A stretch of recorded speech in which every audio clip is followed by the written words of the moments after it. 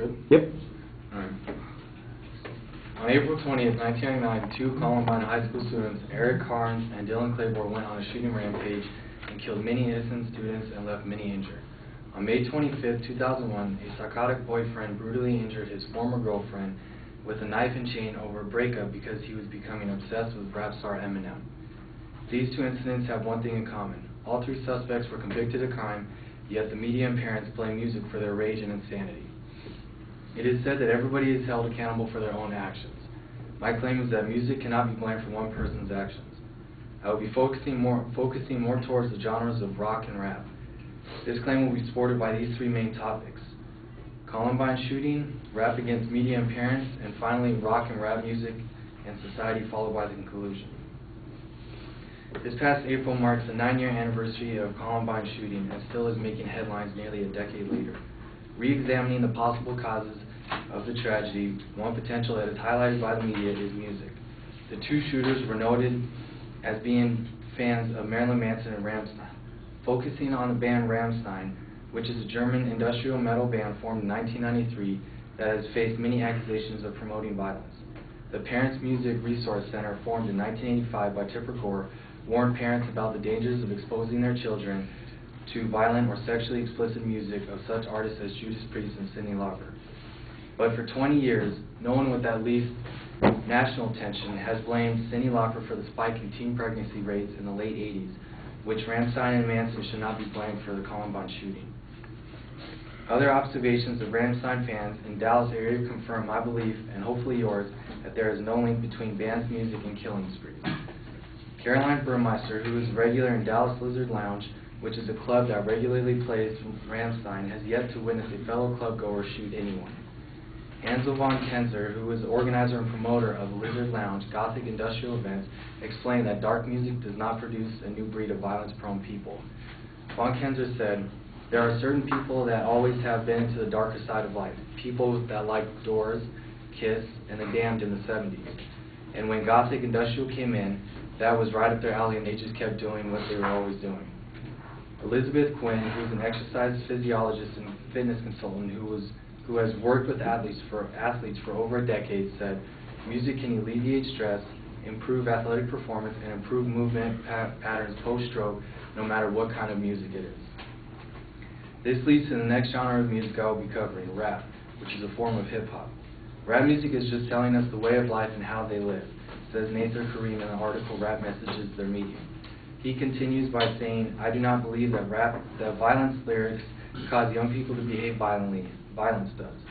Hip-hop superstar Eminem raps chillingly realistic scenes of graphic violence, but he says to his fans that he should not be taken seriously, says Eric Nagorny in the article They Want Your MTV. Much of Eminem's lyrics are for laughs and not to be taken seriously, but there is much truth behind his music and other artists. For instance, in Eminem's song The Way I Am, he says, "When dude's getting bullied and shoots up your school, and they blame it on Maryland and heroin, where were the parents at?" Which leads to other questions as, where did the gun come from? Eminem? Manson? Another musician? And did they force them to pull the trigger? The media should not blame the music industry for jobs that parents are not fulfilling. As Eminem states in his song Sing for the Moment, he says, "They say music can alter moves and talk to you. Well, can it load a gun and cock it too?"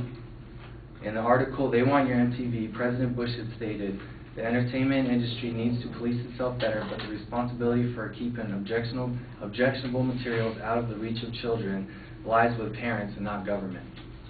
Rap musicians Chuck D and Ice Cube have stated in an interview, from Taking the Rap, Where to Draw the Line, said, "Hardcore cutting-edge lyrics are newsreels of inner city depicting ghetto realities in ways that have gone unreported." David Foster, who is a music producer, stated in an MTV interview in May of 2003, said, "One should look at family background of the person committing the crimes," which leads to what Ned Warham, an American composer who has educated at the University of Chicago Lab School, said, "We are what we repeat." This forcefully brings me to my last topic, rock, rap music, and society. Hip-hop is a music genre and cultural movement which developed in New York City during the 1970s, primarily among African Americans and Latin Americans. Both hip-hop and rock were musical movements used by teens in order to express how they felt about a certain situation or issue stated on wikipedia.org. In Manthia Diawara's book called In Search of Africa, explains that hip-hop is really a voice of people who are down and out in modern society. Rap music is a rapidly growing type of music and has gotten many poverty-stricken people out of the ghetto. Rap and rock, including all genres of music, are a form of entertainment purposes only and actually give many teenagers an outlet from life's problems. Much rap and rock sing about empowerment and positive changes. With what you have just heard from my speech, I hope you will take in consideration that music, all genres, are there for people's enjoyment and not another excuse for people's problems in life. And in conclusion, I would like to read a part of rap star DMX's song, Lord Give Me a Sign. Trapped in my mind, waiting on the Lord, or hunting with the word that cuts like a sword. Spoken word is stronger than the strongest man, carries the whole world like the strongest hand. Through the trials and tribulations, you never let us down, Jesus. I know you're here with us now, Jesus. I know you're still with us now. Keep it real with me now. I want to feel, show me how. Please let me take your hand.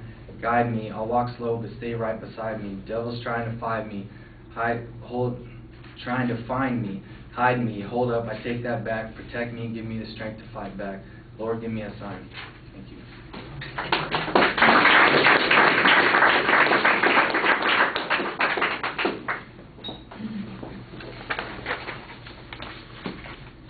Do you have extra pair of Irish upside down? No, not at the moment. Hang on a second. Hey, you needed a peer evaluation? Yeah. That's right.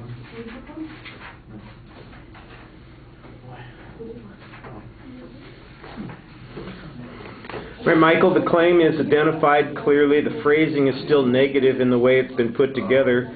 The preview is basically a list of topics. I'll wait.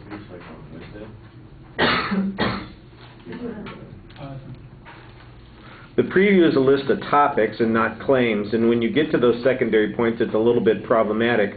Especially on the third point, it's hard to tell what inference you want us to draw on that particular point. You have lots of information that you're presenting. Primarily, it is opinion, evidence, testimony, expert testimony in the sense that it comes from the perspective of musicians or listeners to the music. We don't have much sociological information about the impact that it might have, an explanation about how people might not or be influenced. The closest you came was one person who's like I guess you'd describe them as an exercise guru, and it relieves the tension. And I'm kind of thinking, okay, well, that's the start of that particular point, but after that it just kind of goes back to the anecdotal illustrations and then the testimony of artists, for instance, who are asking valid questions and making the same kinds of claims as you, but it might be a little bit of circular logic without any other kinds of information to support it. I like the song quote at the end to kind of summarize. Presentation's a little programmatic. I think you need to have a little more variety in practice in the presentation. All right, thank you. Well, I got all that on.